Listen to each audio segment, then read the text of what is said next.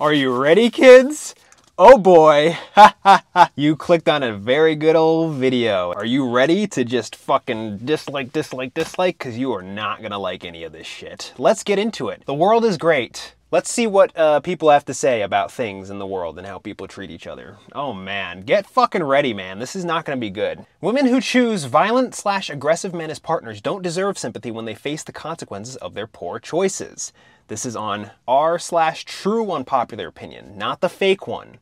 The true one. We see this kind of thing happening all the time. Women choosing men who engage in toxic behavior such as violence towards others because he makes her wet, and yet are for some reason surprised when that violence is redirected towards them. They were all too willing to ignore this violence when it was displayed towards others and not themselves. Feminists encourage these women to cry and scream about how much of a victim they are on social media without doing any self-reflection on their decisions. There was no excuse to complain about being cheated on or treated badly if those behaviors were apparent to a woman from the start. And these people should be encouraged to take accountability instead of blaming the world or misogyny for their inability to make wise choices.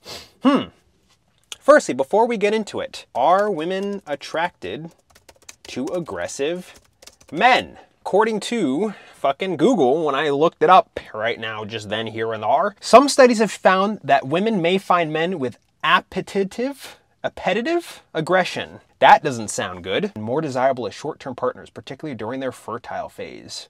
Appetitive aggression is the tendency to act violently even when not threatened. One study found that women in their fertile window of their menstrual cycle preferred men who exhibited higher appetitive aggression as short-term partners. The study also found that men with a combination of high appetitive aggression and no trauma symptoms were the more desirable option. No trauma symptoms. Just aggressive for no reason? Other studies have found that women find male characteristics such as dominance, masculine facial features more attractive when they are fertile. Some say that women are attracted to hard and tough guys, and others say that women love a dominant man who takes control and fights his way through life.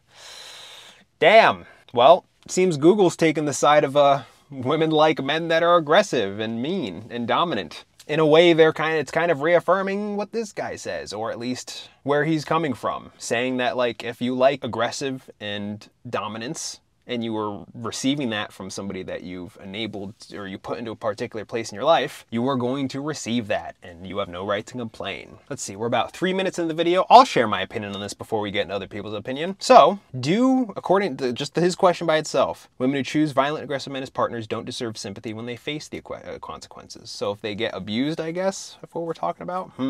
Sympathy, no. Pity, yes. The difference between sympathy is sympathy is more of like a compassionate feeling bad for somebody else, like you can relate to them. Pity is more of a belittling judgment of them. If you choose to be with somebody and they're aggressive and they abuse you and you enable that, you tolerate it, and then you complain about you being abused and such, you do not deserve sympathy for that. You should learn how to take accountability for your choices, especially if you're an attractive woman who has options, even just an average woman who has options. Like, just go somewhere else. Yes, it's not easy. It's simple. It's sort of like alcohol or being addicted to a substance. It's not easy being able to pull yourself away from this thing that you've just fucking, oh yeah, I love that. Oh. But that's the answer. You have no choice. It's either you keep succumbing to it, or you rip yourself away and you try to better yourself, distant from that thing that you were once addicted to. It's exactly the same thing. In the end, you are culpable. Now, more fault and more blame is always on the perpetrator, always. If you have an abused and you have an abuser, it is always the fault of the abuser. But the more that the abused enables their own abuse, that culpability starts to creep onto them. It starts also becoming slightly their fault. Not entirely, it is always the abuser's fault, but the more you enable it, the more fault of yours it is. Alrighty, so that's that.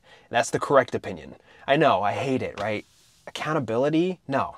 I feel free to just crucify me. I don't give a shit, as long as you're giving me views. So let's see what this guy had to say. Nah, no one deserves that type of abuse. It isn't always choice, and hindsight is a bitch. Also, anyone can hide their true nature and stab you in the back later. I know this well. Nah, no one deserves this type of abuse. That wasn't what was stated. They said you don't deserve sympathy if you enable this abuse for yourself. They didn't say you deserve the abuse. They're essentially saying if you're putting up with it and you're making excuses for it, you don't deserve sympathy. There's a difference between saying somebody deserves to go through something and saying that this thing that somebody has gone through isn't worthy of sympathy, because they've enabled that for themselves. Also, anyone can hide their true nature and stab you in the back later. I know this well. Yes, absolutely. But once you're getting stabbed, the veil's been unveiled. You know now. And if you keep going back to that and you keep making excuses for it, no sympathy. Pity, sure. I feel bad for you in more of a demeaning fashion because you don't have like the backbone to do what's right, but no sympathy. Absolutely not. See how this guy responded. I'm talking about when it's obvious and yet the victim willfully chooses to ignore the warning signs. Negative 13 downvotes. Warning signs, that's too interpretive. Especially when you look, yeah, because especially if women just by default find aggressive men to be more attractive and desirable, isn't the aggression itself can be a form of a warning sign, which, I mean, that's not strong enough of an argument if you ask me. You can't interpret that stuff. You kind of got to run into it. Like, it just happens, I guess. It's going to happen inevitably. Because deserve is too, like, meaningful. Deserve implies that, like, these things happen for a reason. And there is a reason, but, like, the reason isn't valid or intelligent or reasonable. Deserve, I don't know, that's too harsh. Is you saying you got what's coming? Is that, in a sense, saying you deserve something?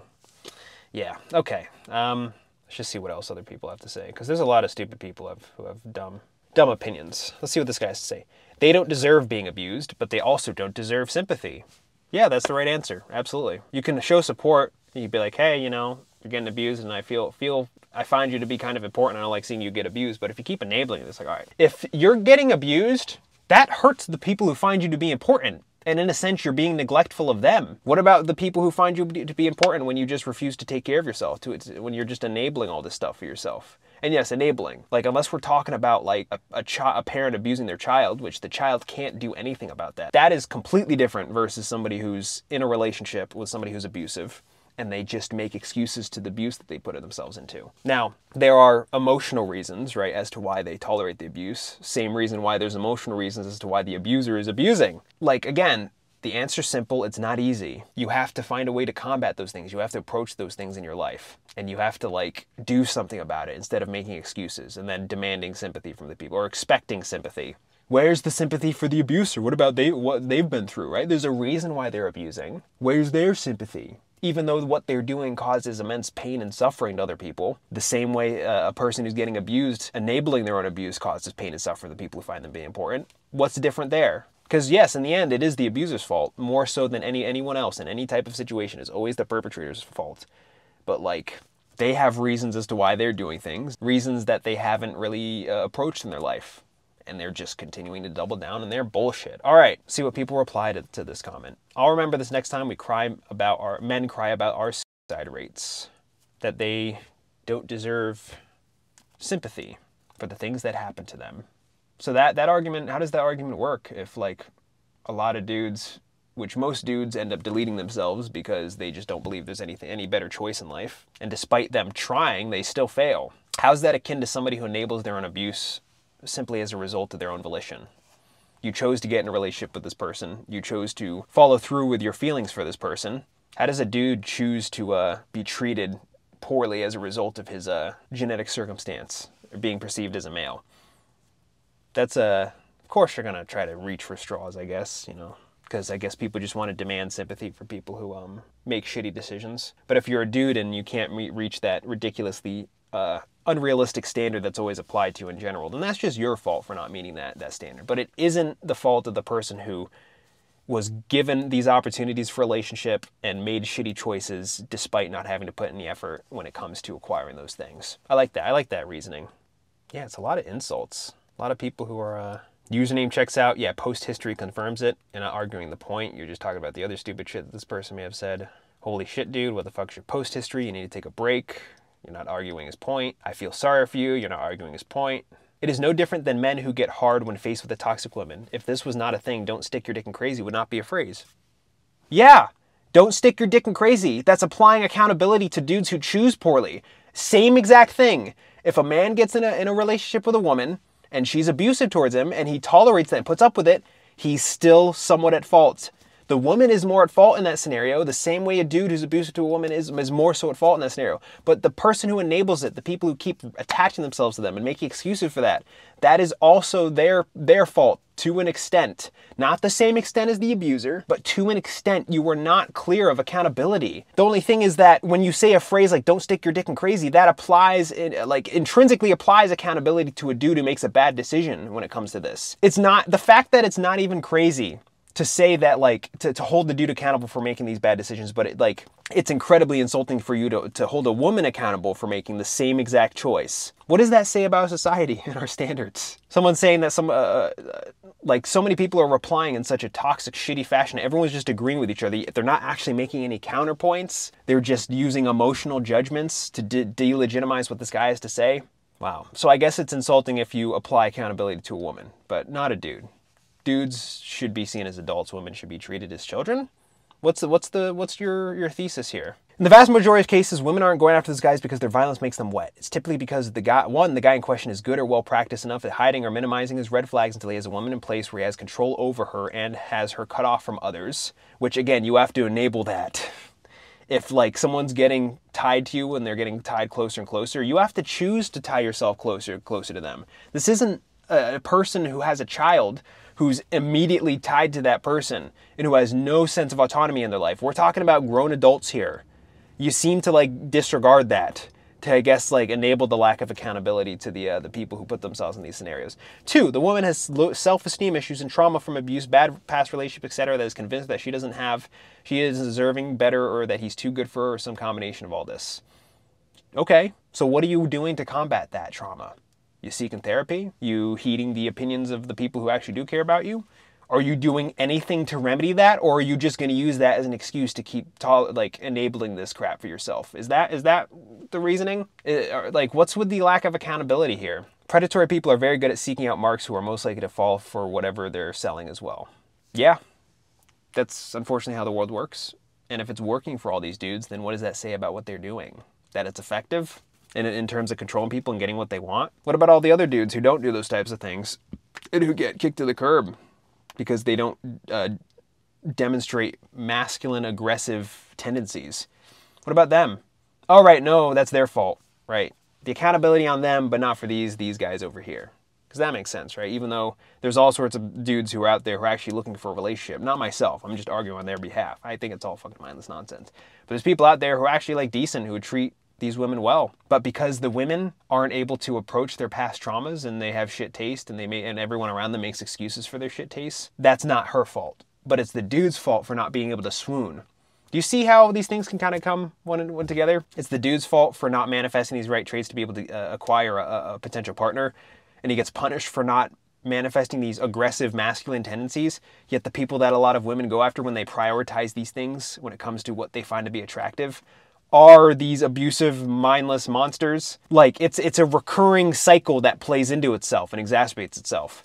That's somehow the fault of the dude for not doing enough to be able to get a woman, but it's not the fault of the woman for choosing to get with dudes who exhibit these bad traits, these toxic attributes. I love that. I love how backwards everyone is. But remember, these are humans. They're dumb. Humans are mindless animals, so you can't really expect anything with them. All of the men that have written this post, almost word for word on the sub, always ignore that people can be deceiving. Yep. Like, most abusive men aren't going to lead with abuse. They will be nice and charming.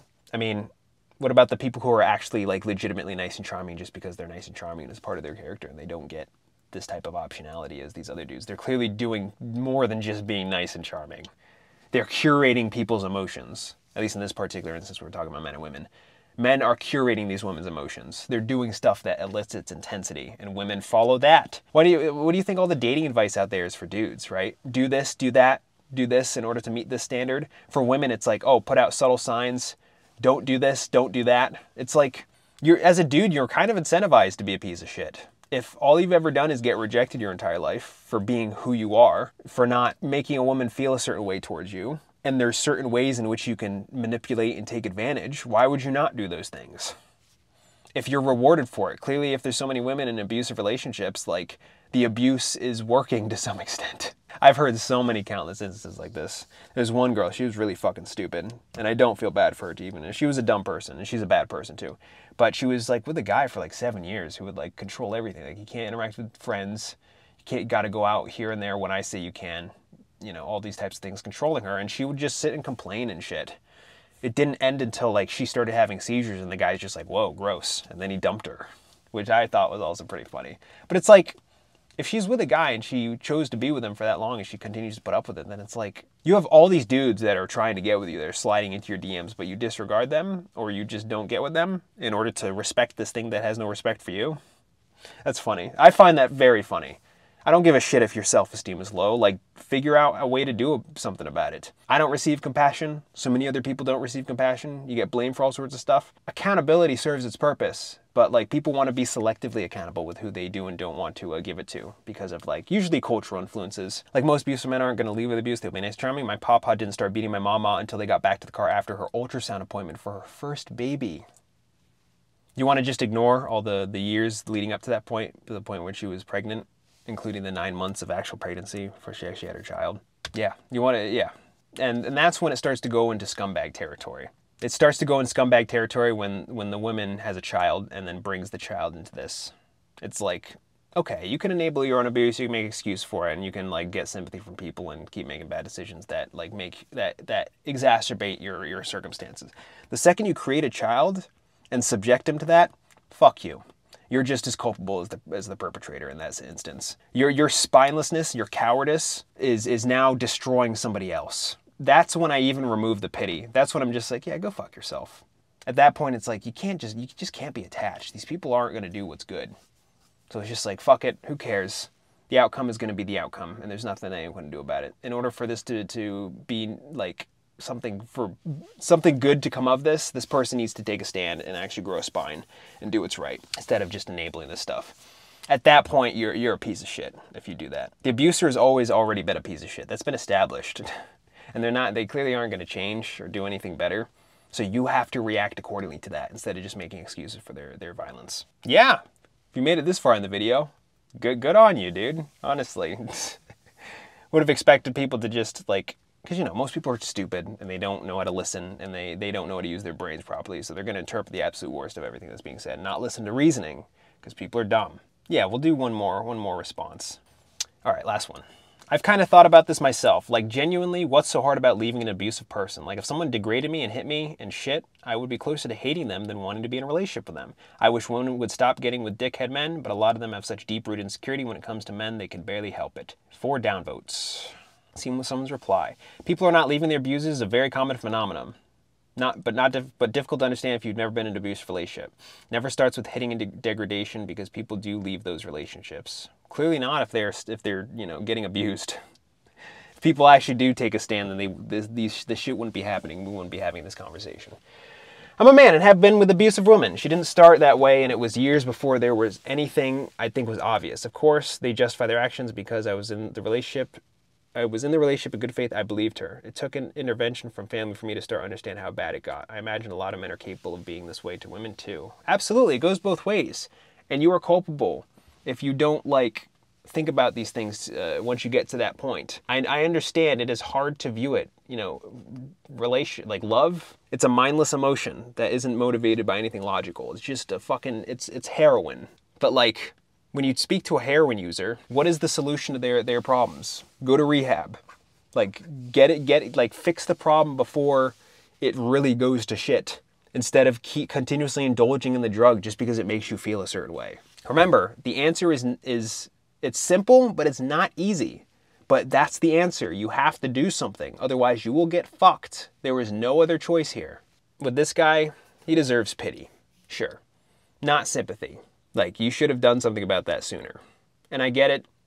Now, I would have a little bit more pity. I've said this in previous videos, but, you know, I've seen those. I have a little bit more pity for dudes because it's not easy to get out of square one than it is for a woman. A woman could just open her phone, bleep, bloop, bloop, have 20 guys waiting to interact with them with little to no effort, handing them their relationship. But a dude has to actively put themselves out there, has to actively improve himself, have to actively increase his value in order to just get a potential chance. The same way that a lot of women have access to optionality, a lot of those options tend to be garbage. It's the same exact thing for dudes. Only thing is, in order for dudes to get this, even just a modicum of the degree of options that a woman has, the effort is like 100-fold.